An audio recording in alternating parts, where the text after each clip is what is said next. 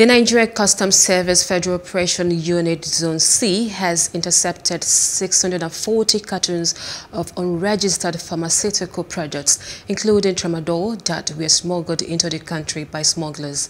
Speaking in Owerri while conducting newsmen round the siege between January to February the 28th, the controller of customs in charge of Zone C, Ali Ibrahim said they also intercepted other contraband items such as 181 bags of foreign rice, jumbo bales of used clothing, and 36,000 liters of smuggled petroleum products concealed in polythene bags. The result of our strengthened and reinvigorated efforts in anti-smuggling drives within the South, and Southeast, the Federal Operation Unit Zone C has succeeded in intercepting various contrabands whose duty-paid value of 529,56,456 naira.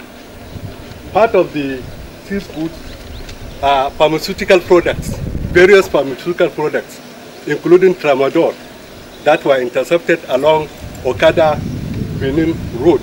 8 exotic cars intercepted, including 3 brand new Toyota pickup Hilux 2020, 2021, and 2017, and 1 Prado Land Cruiser.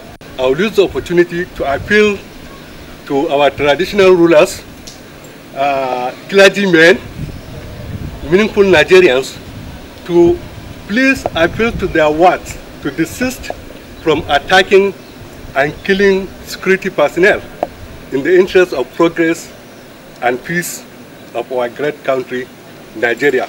Please do subscribe to our YouTube channel and don't forget to hit the notification button so you get notified about fresh news updates.